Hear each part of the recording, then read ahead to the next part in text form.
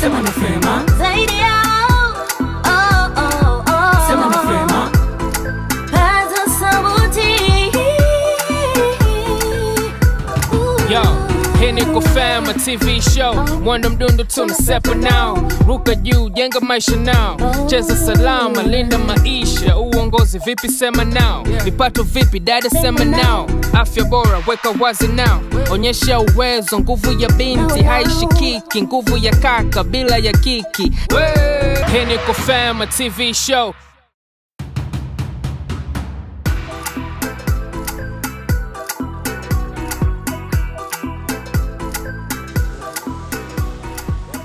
Mimi huwa ni mtu mcheshi sana, lakini mada ya leo bwana inaweza ikanitoa machozi. Sitocheka kabisa.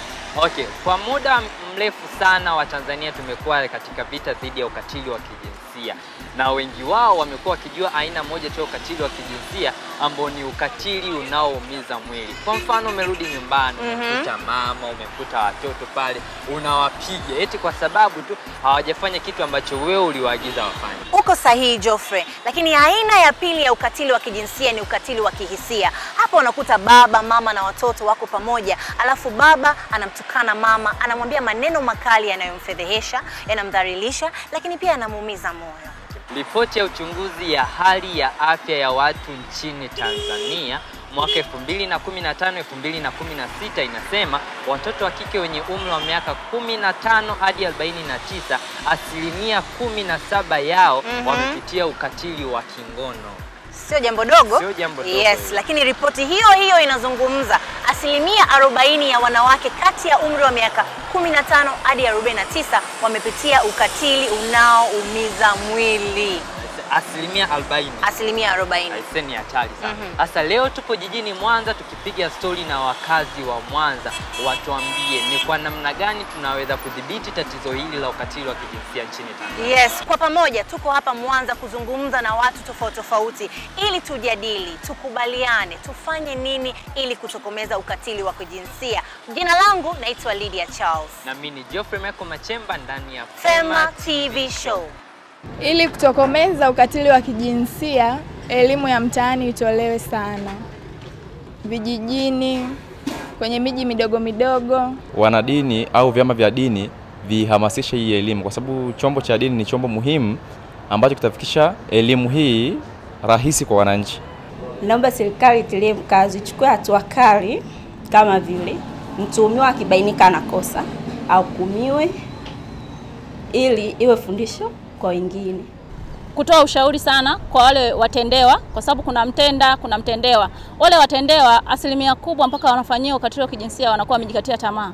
Hasa sana ni wanawake na watoto. Unakuta mtu anamkaka nyumbani lakini bado anamonea, umeona, anampiga, anatumia nguvu nyingi sana kumkomando yule mwanamke, mambo sio wake. Wakati mwanamke ana haki sawa kusikilizwa na mume wake, si ndio? Vivile mume wa mtu naye ana hadhi kusikilizwa na mke wake. Mimi naona serikali ichukue hatua, kwa sababu hili swala limekuwa gumu. Watoto wa kike wenye umri wa miaka midogo kubakwa, pia na wasichana wa kike kufanywa mila za hapa na pale. Natamani Watanzania wote wangeangalia Fema TV show ili waweze kusikia maoni ya wengi juu ya nini kifanyike kutokomeza ukatili wa kijinsia. Na ni ukweli usiopingika kwamba ukatili wa kijinsia unarudisha nyuma maendeleo ya nchi ya Tanzania kwa muda mrefu sasa. Nakubaliana na wewe Geoffrey, na kama umewahi kupitia ukatili wa kijinsia utakuwa unafahamu sio rahisi kuuzungumzia, kwa sababu unaweza ukawa unaona aibu, wakati mwingine unahisi ni maumivu makali, na wakati mwingine aliyekufanyia ukatili ni mtu wako wa karibu sana. Basi siku ya leo tumekutana na msichana Nyambuli kutoka mkoani Mara ambaye amejitolea kutuhadithia kisa chake na namna alivyofanyiwa ukatili wa kijinsia. Twende tukaungane naye. Kwa majina kwanza naitwa Nyambuli Julius, naishi katika kata ya Susuni, kijiji cha Kiongera. Nina umri wa miaka 24. Nianza darasa la kwanza mwaka 2000 na nikamaliza mwaka 2007. Baada ya kumaliza mwaka 2007 nilifaulu, lakini mzazi wangu hakuwa na uwezo wa kunipeleka shule. Baada ya kufanya mtihani kwa natamani niendelee na shule mpaka nifikie chuo kikuu. Baada ya hapo sasa ndio nitafute kazi, na kazi nilikuwa naipenda sana ni ualimu, lakini sasa malengo yangu ndio yalikatishwa hivyo. Hivyo basi 2007 2008 niweza kukeketwa. Mimi na desturi za Kikuria kwamba msichana kisha keketwa hata kama ana miaka 6, 7, 8 lazima aolewe. Nilikuwa na miaka 15, yeye alikuwa ana 32 hivi. Na alimleta hiyo mwanaume, mimi nilikuwa sijaongea naye sababu alimleta wao wenyewe. Kwamba manili lazima ulewe, mchumba mwenyewe ndio huyu hapa. Sasa kwa mbona huyu mtu mzima sijui, nasema huyu ndo anayekuoa. Sasa ikabidi tu nikubali tu, akachukua ng'ombe. Baada ya kuolewa tuliweza kupata mtoto wa kiume. Hata jinsi nilivyojifungua kwa kweli nilitokwa na damu nyingi, maumivu makali kiasi kwamba yani kumbuka najisikia uchungu sana ise. Mwanaume kwa ni mlevi, alitoka kulewa huko, anakuja ni fujo ndani. Kazi za mwanamke waga ni nyingi. Sasa kama sijafanya ile kazi yake, nikimwambia kwamba sababu iliyosababisha nisikufanya hiyo kazi ni kitu fulani, lakini hanielewi, ni kipigo tu. Kaenda kwa wazazi, nikawaelezea, lakini wazazi hawakunielewa, wakanirudisha tena. Baada ya kunirudisha tena, mwanaume akawa anaendelea vile vile. Aje ana kiti ananipiga, aje na awe na panga kutoka nayo huko ananipiga, hata mimi yeye mialama hii. Siku nyingine hata ananiuma. Yaani marama sijui wapo. Yaani alikuwa achagui kama ananipigia wapi au ananipigia nini. Chochote kile kwa mbele yake, iwe meno, iwe kichwa, iwe nini. Yaani ni kunipiga tu. Sababu nilikuwa naenda nyumbani nawaelezea kwamba sikia hivi na hivi jamani, mume wangu ananitesa, lakini hawanielewi, wananirudisha tena sema wewe maisha ya ndoa ndivyo yalivyo. Wewe vumilia. Nazidi kuvumilia, lakini mwisho wa yote wenyewe akaja kwa wakanilii, wakayapeleza kaona kwa kweli nateseka. Kabidi tu achukue jukumu la kunirudisha nyumbani. Kwa huku kwetu kwa kweli kwamba eti wanasema kwamba ukimpeleka mume wako kwenye vyombo vya sheria ni laana. Kwa hiyo wazazi wangu walinizuia, kabidi tu tuyafanye kienyeji tu. Mwenyekiti wa kitongoji si ndio aliandika mali ile waliochukua. Kwa hiyo sasa naenda wakaita tena zinarudishwa. Baada ya kufanyiwa vile nijisikia vibaya na niliona kwamba sasa nitaenda wapi? Japokuwa nimerudi nyumbani, lakini sasa nitaenda wapi? Na nikishaolewa hata ni yale yale. Unaona? Lakini baada ya CDF kuja na wakatupa mafunzo haya ambayo kwa sasa nayafanya, kwa kweli nasikia maisha yangu yani kama vile nimerudi upya. Kwa hiyo kwa sasa hivi yani si babaiki kwa kwamba eti nitakula nini au nitavaa vipi. Niko vizuri sana. Na hata kama mimi nilikuwa nimeyapata kwa kweli sasa hivi siafikiri sana. Biashara yangu ni ya sabuni. Sabuni hiyo ni ambayo tulipata mafunzo huko, tukapewa vifaa ambavyo kwa sasa tunaviendeleza. Ila kwa tunafanya mara 2 kwa mwezi. Baada ya vifaa kuisha, tunatengeneza kwanza malighafi. Baada ya siku tunakusanyika wote kikundi, tunafanya kitu kwa pamoja na tunauza. Na baada ya kuuza sasa ndo tunaangalia kwamba ni faida gani tumepata, tunaipeleka benki. Hapo baada ya miaka 2 3 niwe mfanyabiashara mkubwa. Ndicho ninachojipanga nacho kwa sasa. Pende hata mtu mwingine eti aseme kwamba anataka kukeketwa au kuolewa akiwa chini ya umri wa miaka 18 kushuka chini, sipendi kwa kweli. Najisikia vibaya sana sababu naona yani yaliyonitokea mimi, afu na mwingine tena nione ndio yale naye rudia, kwa kweli najisikia uchungu sana. Ifika muda ule wa kukeketa, naomba waende katika vituo vya polisi. Pia kuna serikali za mitaa, kuna mabalozi tofauti, wakiona hata kuna mashirika tofauti. Na pia nawashukuru sana CDF pamoja na Plan International walisababisha mpaka nimefika hapa. Najipongeza kwa sababu najiona mimi ni shujaa. Katika wasichana shujaa mimi nimo. Nimeweza kupitia mengi na hivi sasa bado niko katika mstari. 5 za nguvu ziende kwa Nyamburi mwenyewe kwa kuweza kuwa jasiri, akashare kisa chake na sisi na jamii nzima ikaweza kujifunza. Lakini zaidi tumpongeze kwa kuwa ameweza kujikwamua katika tatizo hilo. Na pamoja na hayo Geoffrey, ukatili wa kijinsia unaweza kutokomezwa na wale wanaofanya vitendo vya ukatili wanaweza kuacha. Hii inathibitishwa na kijana ambaye yeye alikuwa anafanya vitendo vya ukatili wa kijinsia, lakini baada ya kupata mafunzo, baada ya kupata elimu ya ukatili wa kijinsia ameacha. Basi siku ya leo kwenye mjadala wetu tunaye msichana kutoka Kivurini na pia tuna balozi wa kupinga ukatili wa kijinsia nchini Tanzania. Na zaidi kama alomsema Lydia, tunaye mmoja kati ya watu ambao walikuwa wanafanya ukatili wa kijinsia lakini sasa wameacha. Twende tukaungane nao tuwasikilize. Karibu tena mpenzi mtazamaji, chini ya mti hapa tumetulia na vijana wenzangu. Nipo na Aileen, Saidi pamoja na Francisco tukiongelea masuala yanayohusu ukatili wa kijinsia nchini Tanzania. Karibuni sana. Asante sana. Tukisikia ukatili wa kijinsia tunaelewa nini? Ukatili wa kijinsia ni vitendo au maneno ambavyo anaweza akafanyiwa mtu wa kike au wa kiume kwa lengo la kumuumiza kimwili, kiuchumi, kingono au kisaikolojia, pasipo kujali vile vitendo anamfanyia huyu mtu labda hadharani au mafichoni. Tunaweza tukazielezea kidogo ukatili wa kijinsia ukoje, ukatili wa kingono ukoje, wa kiuchumi ukoje? Labda nikianza na ukatili wa kimwili. Ukatili wa kimwili kwa mfano nitatoa ni vile vitendo ambavyo unaweza kumfanyia mtu ambavyo vinaweza vikamuumiza kimwili, ikiwemo labda vipigo, unaweza kumpiga hata makofi, mateke, ngumi, ukamwagia maji ya moto, ukamsukuma, ukampiga na fimbo au ukamchoma na kitu chenye ncha kali. Hivyo vyote vinaashiria huo ni ukatili wa kimwili. Saidi, ukatili wa kingono ukoje? Unapomlazimisha mwanamke kufanya tendo lisilo la hiari, si ndio? Hajahiari yeye kufanya hivyo. Ile pale tayari ni ukatili wa kingono. Ina maana tunaita hapo umebaka. Inawezekana hiki kitendo cha kubakwa kimefanyika mafichoni au kimefanyika hadharani. Hata ishu ya ukeketaji inaingia katika ukatili wa kingono. Bwana Francisco, wewe ni mmoja wa watu ambao wamewahi kuwa wakatili wa kijinsia. Unaweza ukatuelezea hizo aina mbili za ukatili wa kijinsia nyingine ambao ni ukatili wa kiuchumi pamoja na ukatili wa kihisia? Nilikuwa na ukatili wa kiuchumi. Na huo ukatili wa kiuchumi nilikuwa nikimfanyia mke wangu mimi.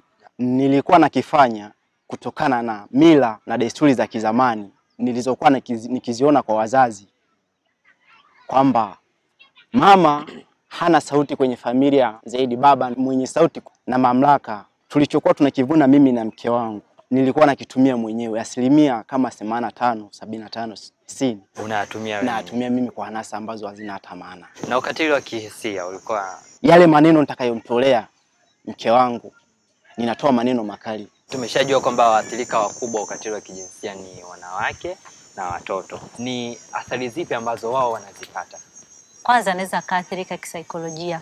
Na ukimwathiri kisaikolojia inaweza ikampelekea kupata msongo wa mawazo kama mama, au akapata sonona, tunasema ile ni depression. Pia mwanamke au mtoto aliyefanywa ukatili mara nyingi huwa anakosa amani, anakosa furaha, anakuwa ni mtu ambaye hajiamini kutokana na vile vitendo vya ukatili anavyokuwa anafanywa. Lakini pia huwa anakuwa na wasiwasi au uoga, hasa pale anapokuwa anasikia sauti ya yule mtenda ukatili. Lakini pia athari nyingine mtu anaweza akapata katika viungo vyake vya mwili. Unaweza kumpatia mtu ulemavu wa muda mrefu, yani ukawa ulemavu wa kudumu, labda akawa kilema au akawa kipofu, kulingana na ukatili ambao atakuwa amefanywa mtu huyo.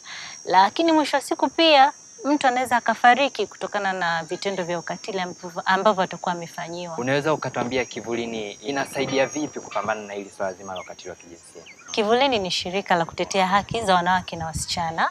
Kikubwa tumejikita katika kutoa elimu katika jamii, hasa kuhusiana na swala zima la kutokomeza ukatili dhidi ya wanawake na watoto. Kwa hivyo ni vitu ambavyo tunavifanya kama shirika.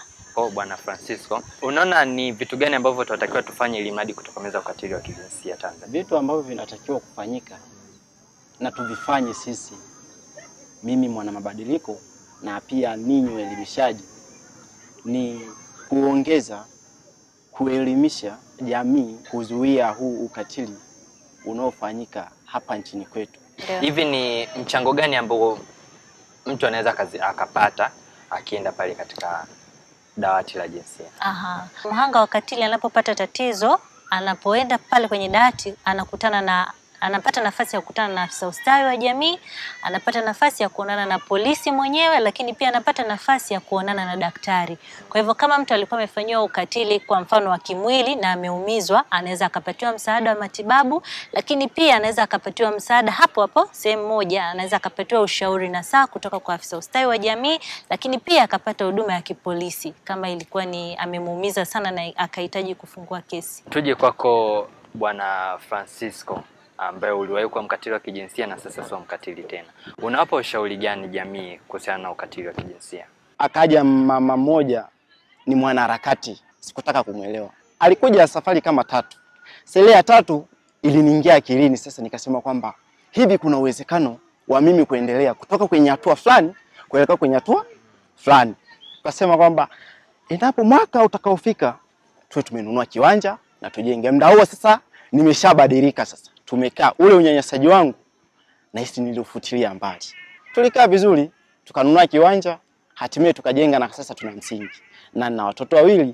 Hongera sana. Basi mpenzi mtazamaji, huu ndo mwisho wa mjadala wetu na naamini mengi umejifunza, likiwemo kwamba ukatili wa kijinsia sio swala zuri kabisa na ni wajibu wangu mimi na wewe kusimama kwa pamoja kupambana dhidi ya ukatili wa kijinsia. Naitwa Geoffrey Michael Machemba ndani ya Fema TV show. Asanteni. Pongezi kwake Francisco, kwanza kwa kubadili tabia, lakini pili kwa kuacha kufanya vitendo vya ukatili wa kijinsia. Na kwa kizazi hiki Geoffrey, tuna nafasi ya kufanya vitu bora zaidi. Tuna nafasi ya kujifunza juu ya ukatili wa kijinsia, kuwaelimisha wengine, lakini pia kuelimika. Na kwa kuthibitisha hilo, FeminaHip inatumia njia kama TV, redio, majarida pamoja na mitandao ya kijamii ambapo tunatoa elimu ya swala hili zima la ukatili wa kijinsia. Na sasa turudi nyuma kidogo, hapo zamani fulani hivi. Ninazungumzia historia ya Femina katika kuadhimisha miaka 20. Katika toleo moja la huo mwaka tulimweka Dr. Isaac Maro akazungumza kuhusu mambo kadhaa ambayo nitazungumza naye kwa sababu niko naye studio. Karibu Dr. Isaac. Asante sana. Habari siku nyingi? Salama kabisa. 2014 mpaka leo, muda mrefu kidogo. Muda mrefu. Mambo mengi yametokea.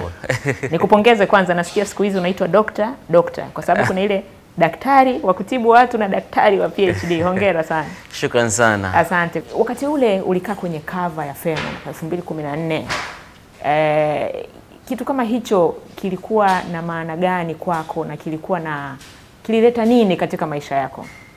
Kwanza kabisa ilikuwa ni heshima kubwa sana na bado ni heshima kubwa mpaka leo kwa sababu jarida lenu ni kubwa. Baada ya jarida kutoka, response nilopata, simu nilizopata, barua pepe nilizopokea, ujumbe niliopokea kusema kweli ulikuwa mwingi sana. Na kizuri ni kwamba feedback ambayo nilipata ilikuwa inatoka kwa watu ambao kweli kabisa tuliwalenga. Kwa sababu nakumbuka lengo lilikuwa ni kuwalenga vijana. Na vijana wengi ndio ambao walituma ujumbe kwamba bana wamesoma, kwamba wamejifunza, kwamba wameona kabisa kwamba kile ambacho kiliandikwa kwenye jarida lile kimeleta tofauti kwenye maisha yao. Kwa hiyo mimi niliona kama ni kitu kikubwa sana katika kazi yangu ndogo ambayo nilikuwa nimefanya. Na wakati ule tulisema kwenye cover pale, kile kichwa cha habari kilisema Dr. Isaac afichua magonjwa ya siri. Yaani ilikuwa magonjwa yako kwenye siri, sasa umeyafichua. Kwa sababu tulikuwa tunazungumzia magonjwa ambayo yanaambukizwa kwa njia ya ngono. Ni zaidi ya miaka 10 iliyopita. Kwa sasa hali iko namna gani? Unadhani bado tunahitaji kufichua magonjwa ya siri? Kwa bahati mbaya lazima. Hakuna namna yoyote, lazima tuendelee kuyafichua kwa sababu yanaendelea kuwa ni magonjwa ya siri. Ni magonjwa ambayo wengi wanaamini ni aibu, kwa hiyo ni lazima tuendelee kuyazungumzia na kuyafichua. Ingawa ninadhani kabisa na nitakuwa ni mkweli nikisema kwamba tofauti ni kubwa sana kati ya miaka 5-10 iliyopita na leo hii. Ufahamu umeongezeka sana na pia matumizi ya mpira wa kiume yameongezeka. Kwa hiyo kitakwimu, ingawa bado ni takwimu zinaonyesha maradhi ya magonjwa ya siri ni bado ni mengi, watu wengi wanaathirika, lakini si kama zamani. Kwa hiyo matokeo yanaonekana kama mambo yanaenda vizuri, lakini bado lazima tuendelee kupiga kelele. Kwa sababu namna pekee ambayo inaweza kusababisha watu wakaona si asiri ni kwa kuambia kwamba si asiri.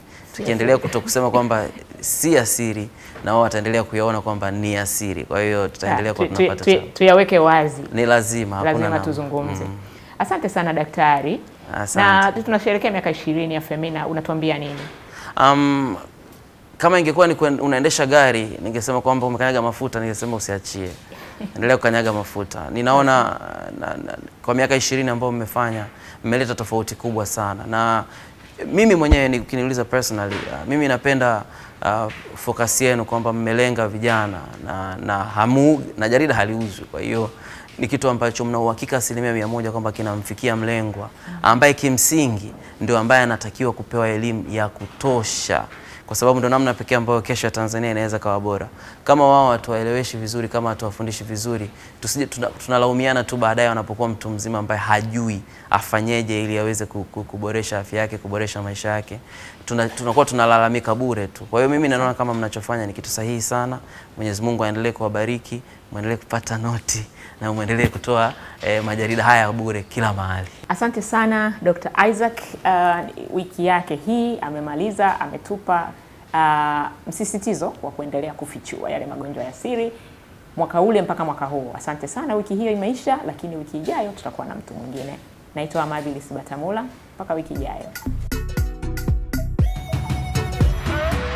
Basi twende tukaungane na mtaalamu kutoka FeminaHip atuambie wao wanaongelea vipi swala hili la ukatili wa kijinsia. Tuungane naye. Niko na dada Pendo, anaitwa Pendo Mashulano. Yeye ni mhariri mkuu wa jarida la Fema. Dada Pendo, karibu sana kwenye show. Asante sana. Dada Pendo, mimi nikiangalia ile jarida la Fema mara nyingi nakutana na watu mashuhuri, watu wakubwa, watu maarufu. Wao mnawapata wapi? Wanapendekezwa na vijana. Tuna timu ya vijana hapa Femina inaitwa Youth Advisory Board. Kabla hatujaamua twende wapi, tuandike kuhusu nini, tuna vijana wetu hawa 12 ambao nusu yao wanatoka shuleni, nusu yao nje ya shule. Lakini hata katikati ya mchakato huwa tunashare nao kwamba tumefanya hiki, hapa tumeshindwa kumpata huyu, mnadhani tumchukue nani, kwa sababu si kila wanalolipanga linatokea kama lilivyopangwa. Ukisoma jarida la Fema mara nyingi nakutana na mada tofauti zinazogusa maisha ya vijana. Lakini ukatili wa kijinsia ni moja ya mada ambayo mmeizungumza sana. Unadhani kwa nini tatizo linazidi kushamiri nchini Tanzania? Baadhi ya vitendo vya ukatili wa kijinsia ni mila na desturi za baadhi ya watu. Kwa mfano ukeketaji. Ukeketaji ni mila na desturi ya watu, na wanaoifanya hii mila wanaamini wanaifanya kwa nia njema. Kwa hiyo kuzuia jambo kama hilo, wewe na mimi na watazamaji wanafahamu kwamba ni kazi ngumu sana, ni vita. Lakini sababu nyingine, tafiti zinatuonyesha kwamba vitendo vingi vya ukatili wa kijinsia vinatokea majumbani.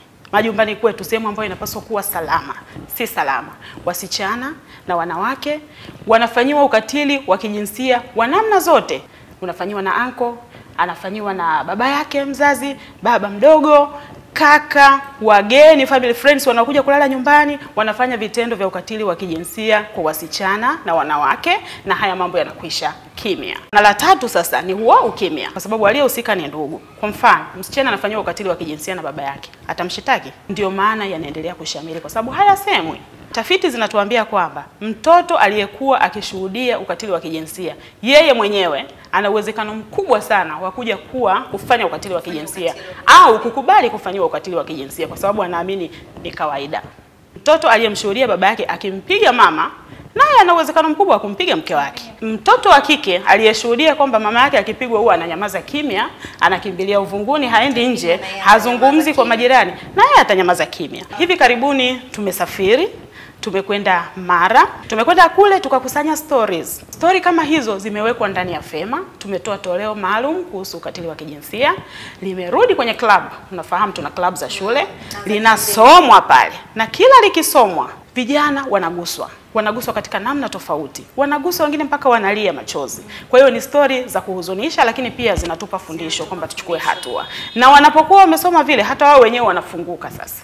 Wanatoa stories zao kwa sababu wanaona wale watu ni wa kawaida kama wao, wamepitia wanayopitia wao. Kwa nini waendelee kuyakubali? Kuzungumza kunaondoa stress, lakini unaowaambia wanaweza kukupa msaada, angalau wa maelekezo kwamba ufanye nini kuondokana na hali hiyo. Sisi kama nchi sasa, kama Tanzania, tunafanya nini ili kuhakikisha tunatokomeza ukatili wa kijinsia? Serikali imepitisha mpango kazi wa kukomesha ukatili wa kijinsia. Ni mpango kazi wa miaka 5 kuanzia 2017 mpaka 2022. Na chini ya mpango kazi huo, jambo kubwa litakalofanyika ni kutoa elimu. Kutoa elimu kwa wanawake na wanaume. Kingine kikubwa kinachofanyika ambacho kinaendelea lakini kilishaanza miaka mingi ni dawati la jinsia na watoto Tanzania. Hiki ni kitengo maalum, kiko kwenye vituo vya polisi, ni kwa ajili yetu kwenda kutoa taarifa za ukatili wa kijinsia ili hatua zichukuliwe dhidi ya mhusika, mtuhumiwa, lakini pia anayefanyiwa vitendo vya ukatili wa kijinsia apate msaada wa kisheria. Ambacho tunapaswa kukifanya kwa wingi ni sisi wananchi wenyewe, mmoja mmoja, mimi, wewe na watazamaji wetu, kujua kwamba hii ni vita.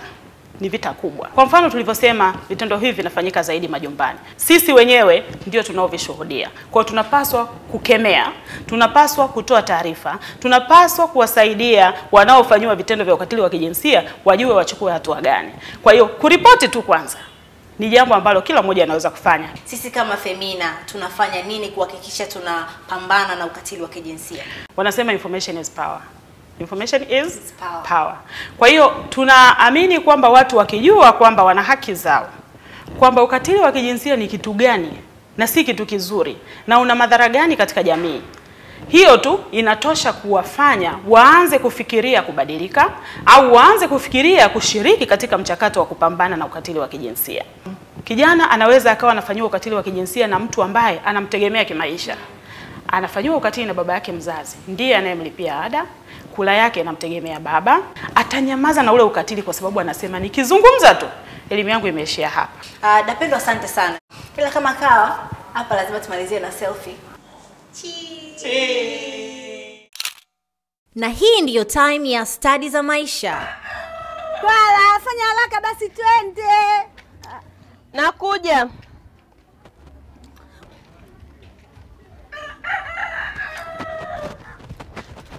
Una haraka? Nimeka mkono vajo. Muda wote baadaye. Weka. Kwani mjomba wako ana matatizo gani? Kwa nini? Kila nikutanisha macho na yeye ananikonyeza. Anakonyeza?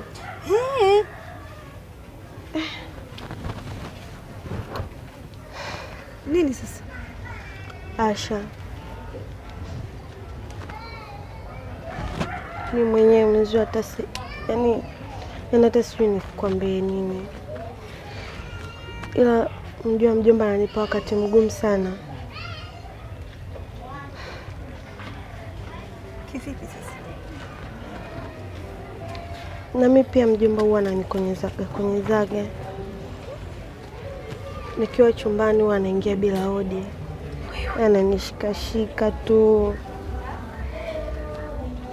Nimejaribu kumzuia lakini huwa ananitishia kuwa atanifukuza. Asha, kama unavyojua mimi nipo kwa mjomba, sina ndugu yoyote hapa. Sina sehemu nyingine ya kwenda. Pole sana Clara. Hivi ushakwenda kumtolea taarifa sehemu yoyote kweli? Au ushakumwambia mtu wako wa karibu yoyote? Nitaenda kumwambia nani? Nani ataniamini? Hata wewe pia nimekwambia huwezi kuniamini. Clara, unatakiwa utambue kitu anachokufanyia mjomba wako huo ni ukatili. Tena ukatili wa kijinsia.